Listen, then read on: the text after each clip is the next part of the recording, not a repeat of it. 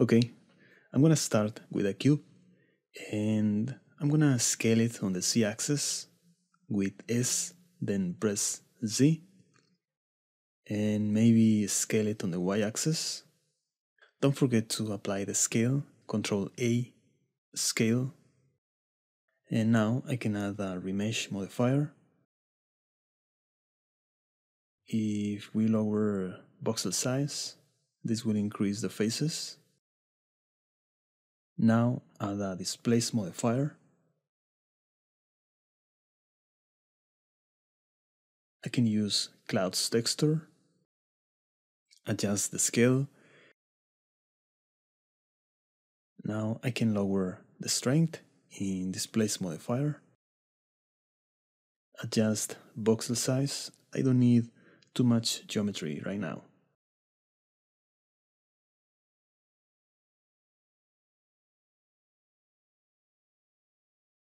I can activate this button to see the modifier in edit mode.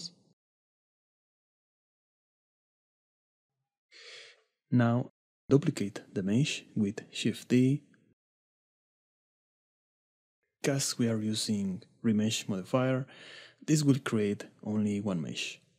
Now I'm going to add a cylinder.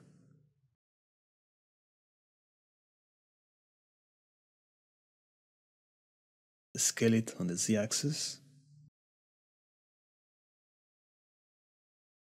Duplicate.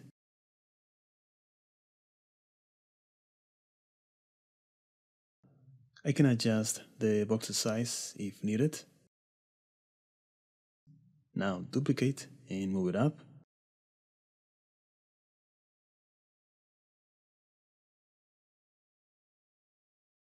To select a mesh, select any face or vertex, then press L. And you can add more cubes or any mesh. I'm just trying to make a rock-like shape.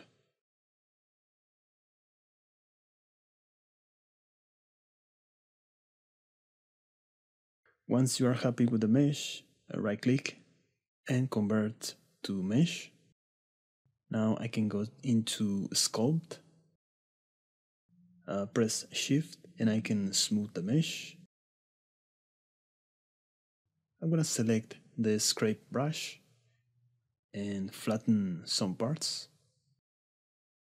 I'm gonna add a multi-res resolution modifier, subdivide it. If you want, you can spend more time sculpting, but I leave all the work to the textures.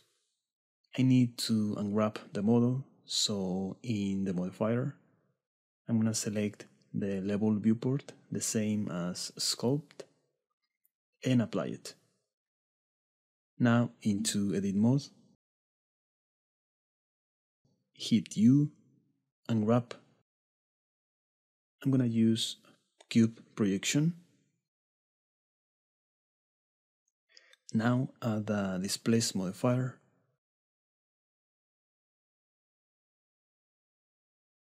But this time I'm gonna select a displacement texture.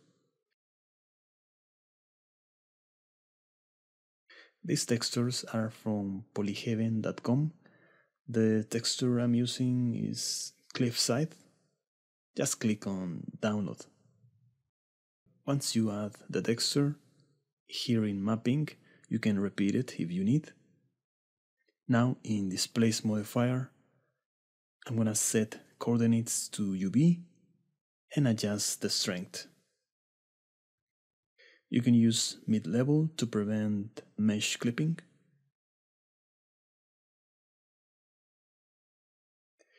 Now I'm gonna add a material.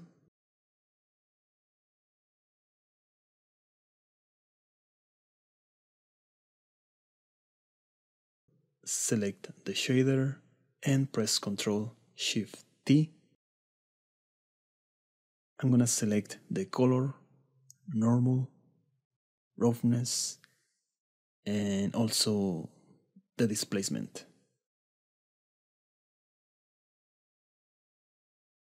In the shader, I can lower specular to 0.1 or less. If you need more details, you can add a subdivision surface modifier. Just move it up so it can affect the displays. Now I want to see more shadows, so I'm gonna enable scene lights, lower the strength. Now add a sunlight.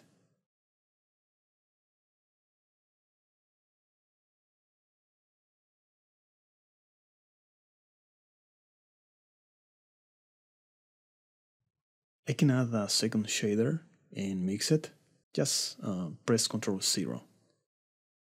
And I'm gonna pick a color and use a geometry into factor. Then separate X, Y, and Z. Connect from Z so we can mask based on the height. Now I can control the mask with a map range or color ramp.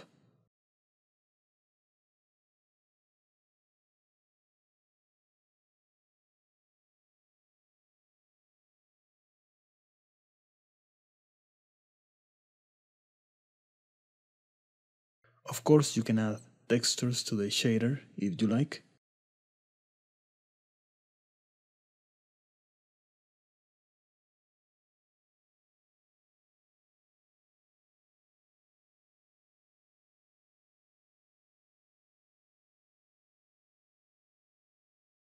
And now it's time to duplicate the model to create the cliff. You can scale and rotate it. Try to randomize it.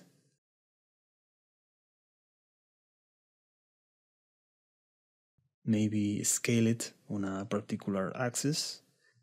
But I'm using only one model, so you can create more to randomize even more.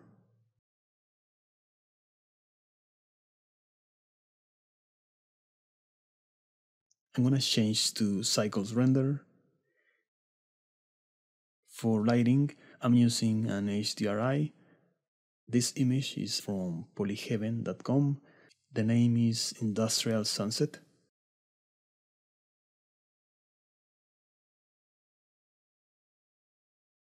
Now I can duplicate the sunlight. In data, disable cast shadows. And now use a very low value in strength. This is just to tint the shadows. And we should use a bluish color for daylight.